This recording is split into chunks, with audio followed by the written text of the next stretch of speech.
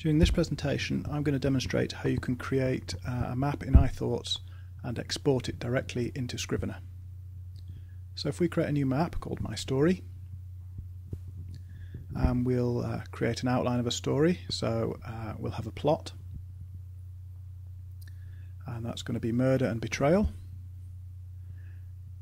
and then we'll create some characters and we'll call those Tom, Dick and Harry.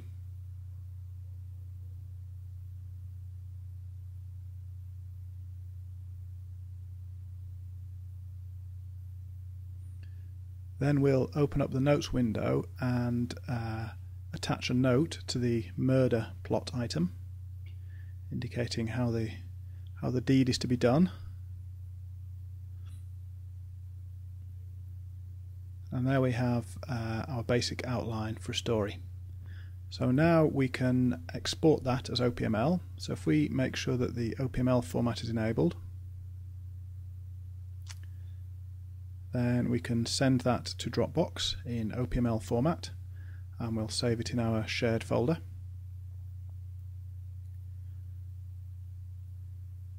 Okay, now if we open up that same folder using Finder, there we can see My Story. And if we now open the project in Scrivener, we can drag mystory.opml directly onto the Research tab. And there we can see the plot and characters have been imported into the Scrivener project. So under plot we can see murder and betrayal, and on murder we can see the note, and we can see the characters there, Tom, Dick and Harry.